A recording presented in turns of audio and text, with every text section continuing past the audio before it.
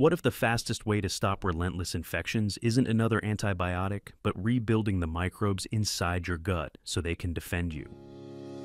Welcome to Dr. Mercola's Cellular Wisdom. Stay informed with quick, easy-to-listen summaries of our latest articles, perfect for when you're on the go. No reading required. Subscribe for free at mercola.com for the latest health insights. Hello, and welcome to Dr. Mercola's Cellular Wisdom. I'm Ethan Foster, and today we're looking at fecal microbiota transplantation, how restoring microbial balance is helping long-term care patients and those battling recurrent C. difficile. I'm Alara Skye. Fecal microbiota transplantation, or FMT, transfers microbes from a healthy donor to someone whose gut ecology has been disrupted.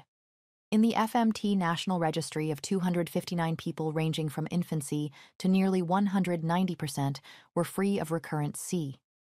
difficile 1 month after treatment, and only 4% relapsed by 6 months. Most side effects were mild, like bloating or abdominal discomfort. In a clinical trial published in JAMA Network Open, clinicians in Atlanta evaluated frail long-term care patients colonized with multi-drug-resistant organisms. 42 individuals were followed. 10 received FMT via gastrostomy tube or enema, and 32 received standard care. Tolerability was high, with 1 case of mild vomiting after administration. 2 deaths occurred during follow-up, but investigators attributed them to underlying illness, not the procedure. The infection outcomes are the signal to pay attention to.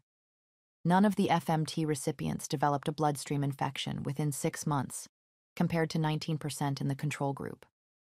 They also required fewer days of antibiotics and showed less dominance by harmful gut pathogens.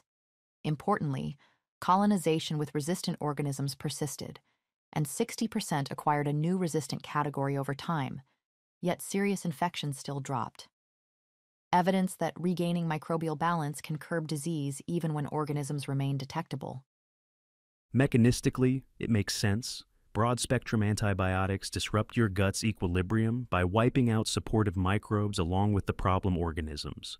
FMT reintroduces a balanced community that competes with pathogens, enhances immune signaling, and increases microbial diversity.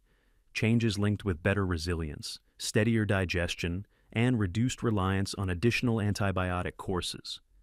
Real-world patterns from the registry add practical context. Relapses, when they occur, cluster in the first 2 months after treatment, a window when you and your care team can be extra vigilant. The registry also captured patients often excluded from conventional trials, those with IBD, IBS, or compromised immunity, yet the overall effectiveness remained strong, which mirrors the complexity seen in everyday practice. Access pathways are improving. The U.S. Food and Drug Administration approved VOWST in 2023, the first orally administered fecal microbiota product for preventing recurrent C. difficile in adults, and approved Microbiota in 2022, a rectally administered live biologic. These options standardize manufacturing and delivery, while expanding availability beyond traditional stool transfers. Translating this into action starts with considering FMT if you're stuck in the cycle of relapse, despite antibiotics. Use antibiotics only when truly necessary, since they erode gut diversity. When they are required, be intentional about recovery. The article also notes that you can consider a high-quality probiotic and prebiotics to support rebuilding.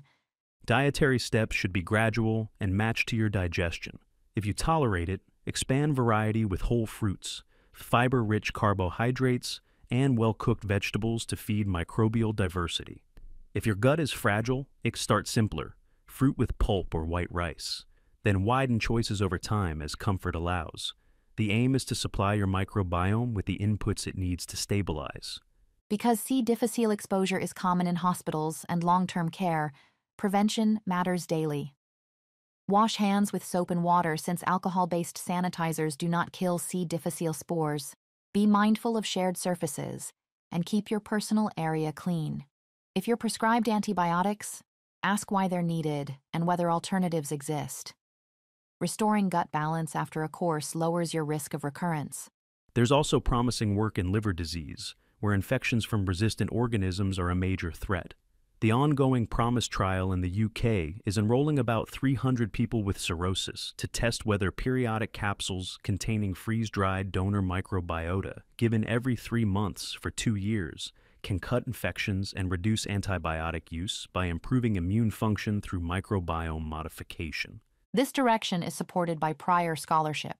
A 2021 report in Seminars in Liver Disease described how the gut microbiota, roughly 1,000 bacterial species, shapes health and disease, with imbalances tied to acute injury and chronic conditions like cirrhosis, autoimmune liver disease, and fatty liver. Modulating the microbiome was proposed as a useful adjunct for these patients. For you or a loved one in long-term care, the key takeaway is practical. Even when resistant bacteria remain in the gut, restoring diversity can lower serious infection rates and reduce antibiotic exposure. Shifting from colonization that sits quietly to infections that demand intensive treatment is what pushes hospital readmissions. FMT appears to reduce that progression. Safety data to date support careful adoption.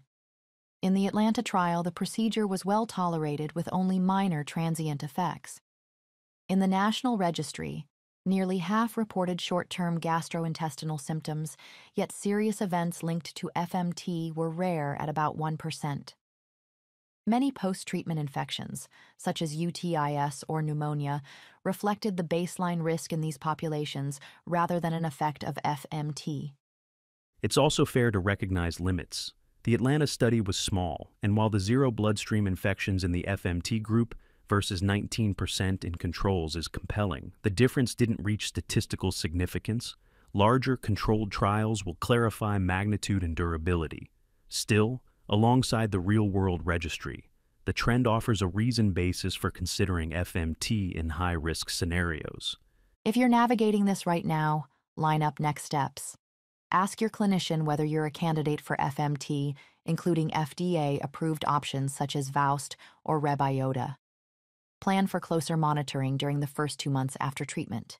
Reinforce soap and water hygiene.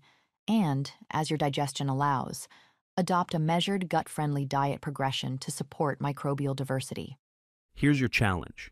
If recurrent C. difficile or antibiotic-driven setbacks are part of your story, schedule a conversation this week with your care team about FMT eligibility. Confirm the necessity of any current antibiotics. Write down a 2-month follow-up plan and choose one dietary step, either adding a well-tolerated cooked vegetable or simplifying to a gentle staple to help your microbiome stabilize. Thank you for watching Dr. Mercola's Cellular Wisdom. We'll see you on the next episode. Thanks for watching. Subscribe now and click the notification bell so you never miss an update. See you in the next video.